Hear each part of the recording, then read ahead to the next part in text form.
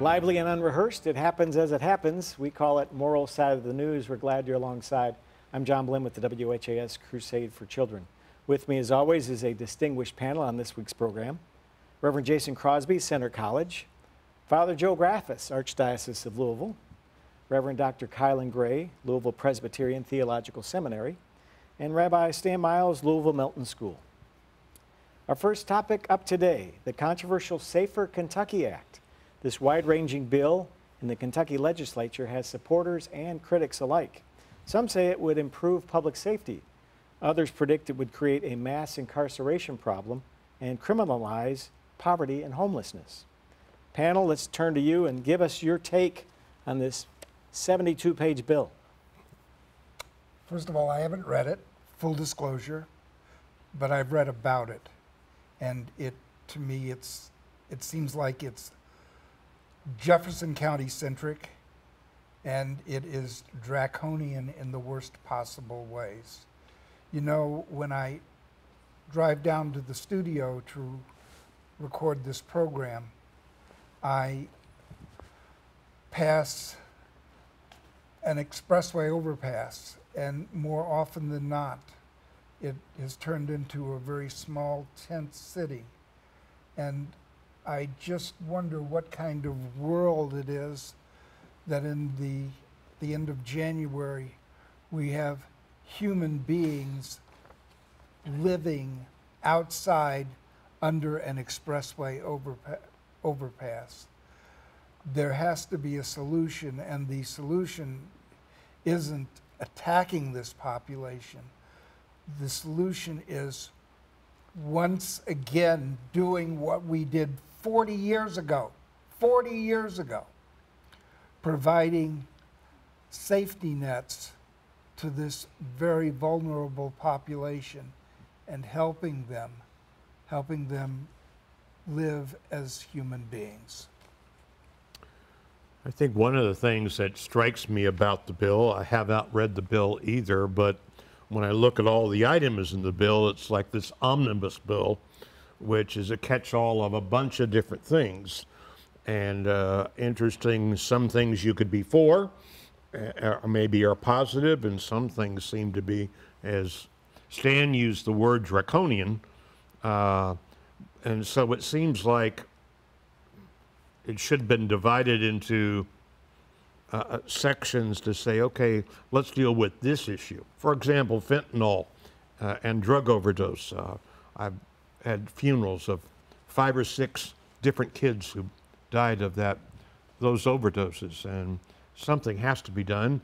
I'm not sure throwing everybody into jail is the solution by any means. We've got too many people in jail, but how do we preventing this? We're thinking negative thoughts rather than being proactive in many of these issues. Proactive social policies don't fit a political campaign nor a political tenure. The solutions for these would go well beyond the time that it would take for good, comprehensive, radical policies to be done. This bill worries me. It worries me on multiple levels. There's a lot of things included in it. Primarily the criminalization of drug use, the criminalization of the increasing of penalties on certain crimes. We can't not be aware of the fact that crime is big business in this country, and that there's a lot of companies who make profits with increased inmates, you doing a lot of the grunt work for those companies, and it makes for very profitable gains for these companies. My wonder is who's really pushing these legislators to develop these types of policies that would ultimately increase incarceration, and the increase in make it even more mass incarceration, to make that in existence within our country, adds to the ability of these companies who benefit from those inmates, who create products for their companies. So my wonder is that, is this an economic issue that is for those who have unified in an association to keep incarceration high in this country? The other thing is that this country should have learned from all of our past war on crime, war on drug experiences, that the harsh penalties does not deter crime. I don't think that they can make the argument, persons can make the statement, but the experience of cities in this nation is very clear that harsher jail terms are not deterrents.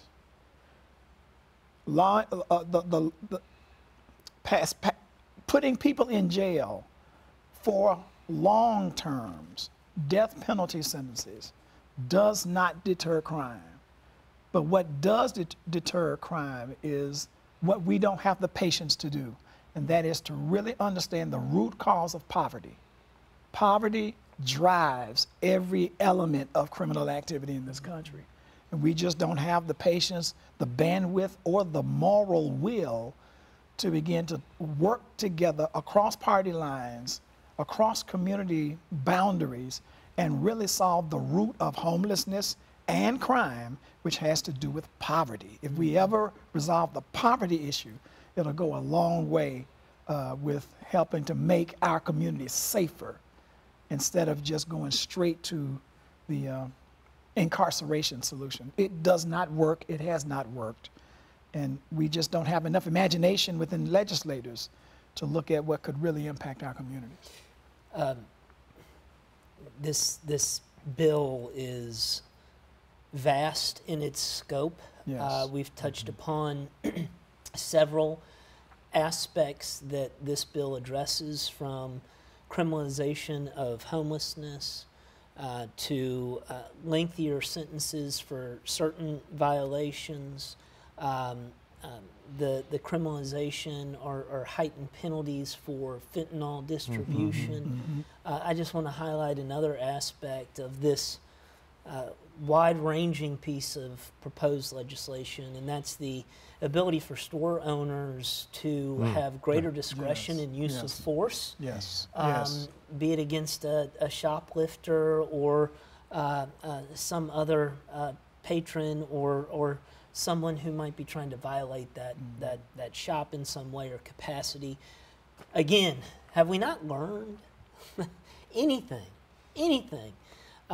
It feels as if certain cycles are repeating themselves in this bill, be it the ineffectiveness or the destructive nature of the war on drugs and the way in which it's ravished communities, and this is a repeat in some respects of that.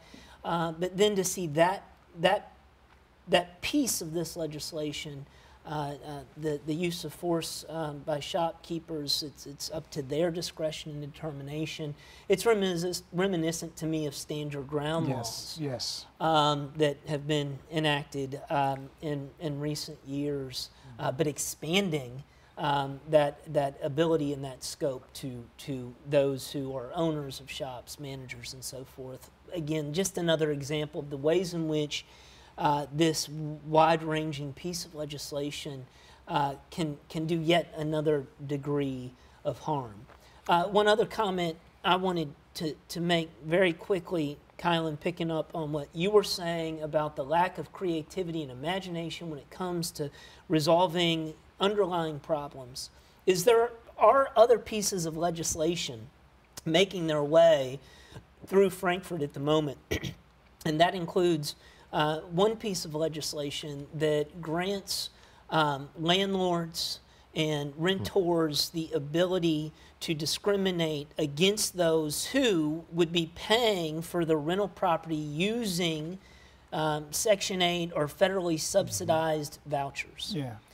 The underlying cause of homelessness in Louisville and across the country is a lack of access to affordable housing. Yes. We're criminalizing it here in this bill. And at the same time, in a separate bill, we're making it more difficult for people to get access to long-term stable shelter. That is just cruel. It is just cruel. And it ultimately leads to this cycle of incarceration and problems that you described, Kilen. But that just, again, is a glaring example of how these different moving pieces fit together in my mind. Another issue that's in this bill is a mandatory death penalty Right. for shooting of police officers. Correct. And here 5 or 6, 7 years ago, we were very close in the state to eliminating the death penalty. And now suddenly we're adding that, which does not solve the problem, does not deter crime. God love our police officers, but that again is another one of those things that we're using something because it looks nice politically to some factions rather than solving the problem. So is there just too much in this bill? And we've only scratched the surface as we've talked for the first 10 or 11 minutes of this program. Is there just too much? Yes. Well, it's too much, but also there's a racial element to all of this. And the racial element is, particularly when you think about the piece of the legislation about shoplifting, it takes the African American community to have a microphone and talk about the countless times that they have been mischarged or falsely charged with shoplifting. It's a major issue within our community. That's why I wanted to underscore. Are followed around the And store. they're followed around the store all the time. And so can you imagine a store owner with a gun that's trigger happy, that's assuming somebody is shoplifting and can shoot indiscriminately, and that's considered a reasonable use of force? This is a recipe for disaster, but it has significant racial elements. The increase of penalties for the crimes, even with fentanyl distribution, the same with any other type of distribution of drugs. There's this misnomer that you're going after the drug dealer or the drug seller when they're users as well. So we don't have any imagination to address these things from a public health And they're the issue. middlemen. Yes. Sometimes. And there are the people who are financing this that are friends of all of the people who are in power. So, I mean, it just goes up the ladder. It's another example of penalizing people with no power at all and causing them to pay for the sense of safety, which all this bill can only do is give people a false sense of safety when there's no safety that's garnered at all. It's a regression. When you were speaking, Kilen, I was reminded of what life was like in Atlanta, Georgia in the early 1960s. There was a guy who owned a restaurant, and he was an arch segregationist. His name was Lester Maddox. Yeah. And he provided to his customers axe handles so that if the wrong type of person wanted to eat his fried chicken, they would be dealt with. Yeah. No, of course, Lester Maddox eventually became the governor of Georgia. Right. And now I think with this law in Kentucky, we are going the direction that this kind of behavior, which was cruel and horrible and unacceptable in the 1960s, could become business as usual in the Commonwealth of Kentucky. Yeah. And I think that we all recognize and are in agreement, correct me if I'm wrong, that there are issues that need to be addressed. Yes, Right. absolutely. Absolutely. Homelessness, Absolutely. Yes. crime, violence, Affordable housing.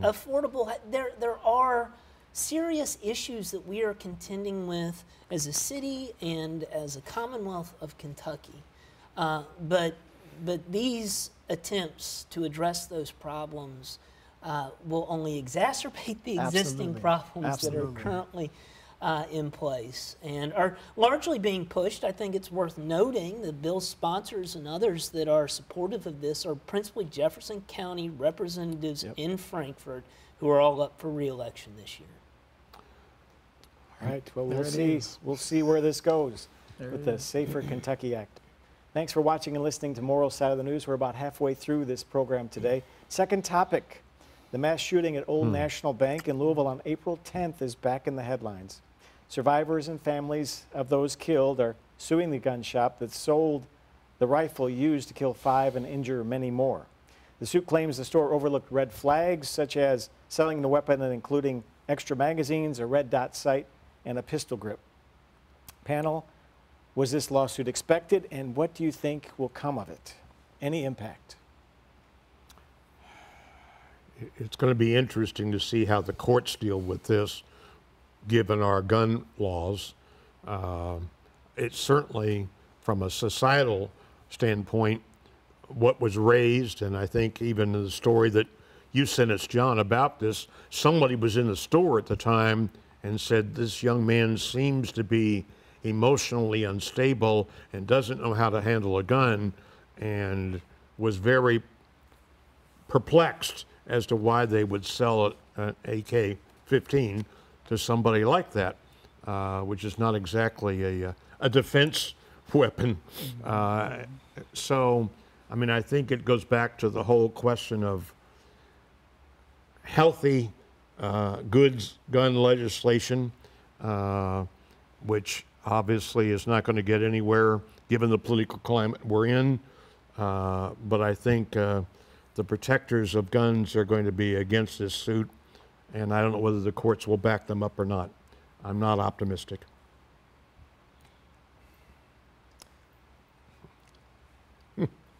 It's there has to be some type of control, and obviously the folks in that business were oblivious to the consequences that they were sowing the seeds there too. And my heart goes out to the families who are mounting the suit. Yes. Because this is causing them to relive the most tragic situation in their lives. And why? Because simply they don't want it to happen again to someone else. Well, I think it's important to note that according to, or under legislation passed by the federal government in 2005, gun dealers are largely immune from lawsuits unless negligence can be demonstrated or proven. But that degree and what would qualify as negligence is certainly something that is a high bar to overcome. However, I think this is a wonderful opportunity to point out that there is an important role for remedying wrongs through civil litigation. This is not a criminal proceeding against this gun dealership or against a gun manufacturer that might come. This is a civil proceeding at the moment. The families are essentially, in so doing, looking at some way, some sort of recourse, while the dealer does not have any criminal issue levied against him or her. It's a civil matter. And it's important to hold certain individuals that are profiting, be it in gun dealership and manufacturing, car dealership and manufacturing, any sort of product that we might purchase that could do us harm, to have these tools at our disposal. And there are active forces in places like Frankfurt and Washington, D.C. who want to limit the ability of the consumer and the individual that are harmed by products, dealership, manufacturing. It's called tort reform. Yes. Tort reform is a way to lessen the power of the public at the benefit of the dealers and manufacturers. And certainly there's regulation that could be put in place, legislation as it relates to gun reform. But another important component in this matter or in any matter is access to civil litigation and holding people responsible where they feel it the most. That's the pocketbook. I agree with that. I think the families, it is their right to have any type of redress that they can manage. And the general public, who are the victims of these types of things, have not that much recourse, especially if you can't afford an attorney, especially if you have economic limitations that keep you from speaking. And those who don't have economic means use microphones and protest to make their voice heard. So I support the families attempts to gain some type of redress for the pain that they're having. My heart definitely goes out to the families. There's not a lot of support while there's the immunity law that exists within federal and state regulations. There's no support for gun owners or store owners to be able to discern those persons that even would be suspected that if it was placed upon them to determine who to sell a gun to and who not to. While the legislation gives immunity for these store owners, that's not enough. There needs to be some support for these store owners to be able to know, okay, what am I looking for? What are the signs I need to see, if they can even be discerned, so that I can at least question a little bit and hold back and ask a little bit more questions. Because the gun shop owner is the front line, It's the especially front in this line. case, as we heard from the eyewitness testimony. Which or even discussion. moves forward to a more need for our community, and that is we are paupers in mental health support and mental health community supports, because we're talking about people who take guns and do mass murder. We're talking about a mental health issue. It is not the cause of it. It's a major contributor to it, and so we don't completely blame the mental health issue for a mass murder or a mass shooting, but it's definitely a consideration. But again, it's another example to me of a lack of imagination within legislators and city leaders and state leaders on how to have a comprehensive approach. We just have this one approach. If you want to buy a gun, get a gun. Nothing should be able to stop you from getting a gun. If you've committed domestic violence, where it used to be where you couldn't get a gun, they're trying to change laws if they have not already changed laws with that, to where even people who have had history with domestic violence can still get violent weapons. It's an insidious and sad state where we've tilted our society toward the protection of guns and gun owners against the safety of the community. So how can we talk about both sides of our neck that we want a safer community by passing draconian laws of incarceration, but then have nothing to say legislatively about gun ownership and what to do with how to make the community safe from persons who tend to do bad things. The irony, of course, is using autos as an example. We're required to have seat belts, for the safety of the person involved, and there are rules about whether you can get a car or under what conditions. We do that all the time with something that can be very deadly. That's right. But can also do great service to us. But how we don't see the safety in both issues as compatible are some things that we need to do to prevent bad things happening is just absurd. Yeah. There's a scale, there's a balance in terms of the sale of a gun. On one hand, there's the motivation to make that sale and that profit. Yes. I understand. Yes. On the other hand, we're asking those dealers or sellers to consider or factor in mental health concerns that might arise at the point of sale. But here's the thing, and where everything gets thrown off in favor of selling the gun and the profit, is that the ability to be held liable for selling that is far outweighed, that risk is far outweighed by the profit, and there's no other mechanism, no other arbitrator in place at that moment of decision. At the point of sale, yeah. At that moment of decision. And then, if they do mess up and sell it to someone they shouldn't sell it to, you have a whole system behind that says the likelihood of being held liable is slim. Yes. There are protections set up against that. Yeah. Okay, we've got about 4 minutes left. Thank you for that discussion. We'll change it up, a little lighter topic here today. Yes, please. In my best Alex Trebek impersonation. And the answer is the first vice president and the first president not born in one of the original 13 states were born in this state. The answer, what is Kentucky? That was the question on Jeopardy this week, and panel, no one on Jeopardy got it right. So, number one, too bad on that, but it pays to know our history. You could have won a bunch of money on Jeopardy this week. Right. And all of us know about Abe Lincoln. I wasn't sure about the vice presidential candidate. That was a Is that Barkley? new imprint. No, it wasn't. Was it John Tyler? No. It was Van Buren's Buren's vice president. And the Kentucky and the vice president's name still eludes me, even though I did my homework before the show. Oh, well, we'll Google it after this program. But it was on Jeopardy. Okay, another topic for you today. This one I like too. Beamed to the stars with a modified laser, Lexington's Tourism Bureau invited aliens to come enjoy the city and what it has to offer. This was approved by the FAA. Visit Lex sent the molecular structure of bourbon, horse and bluegrass pictures, Of course. and a blues music recording. So, panel, what happens if something from out there comes here? It's quite an idea. I can answer that in one phrase. With the climate of the Commonwealth of Kentucky now, I would say, God help it. Help the alien? More or less.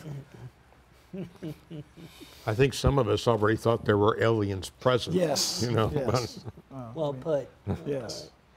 Yeah, it's interesting. I said, I hope they like bourbon though. Yeah. Can I get a little Please. 2 minutes left. serious on this? Sure. 2 minutes left. In our shared tradition, we are concerned with the stranger. The alien is the ultimate stranger. But our tradition says to us what? Love the stranger, because we know what it feels to be a stranger. Amen. I'd like to see that more in play in this situation and virtually in everything we've spoken about today. Indeed. Right. Indeed. Well said. Thank you, Stan. Our religious traditions speak about the care for the poor, the vulnerable, the sick, the orphan, the widow, and sometimes it seems like those standards do not hold true in our politics today. So welcome all and love all. Amen. Alien or not, Amen. Amen. stranger, etc. All right, that'll bring to a close this edition of Moral Side of the News. Thank you for watching and listening. Thank you to Jason Crosby, Joe Graffis, Kilen Gray, and Stan Miles. You can catch this program again anytime. Just go to YouTube and search for Moral Side of the News. It'll be posted up there every Monday. So until next time, we'll be back with an all-new program next week. Until then, join us. The topics and conversation will continue here on Moral Side of the News. Until then, so long for now. Thanks.